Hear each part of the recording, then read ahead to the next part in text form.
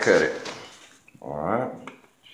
So you've made your, you got your measurement, and you decide you want to cut this stuff.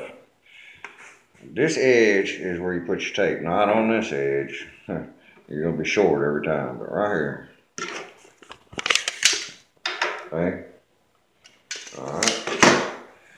And then you make your mark and all that kind of good stuff. And I like to take, and see my saw right here, and right here, but under here, so that the table will turn, there's a little gap.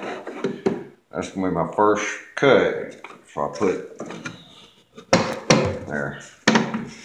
You see, I'll show you after I cut this, but you can use a little 10-inch saw to cut it. And if you look, the tongue side is actually up higher right here. So when you cut it, it'll actually be across here, and it won't cut out square. So hold on.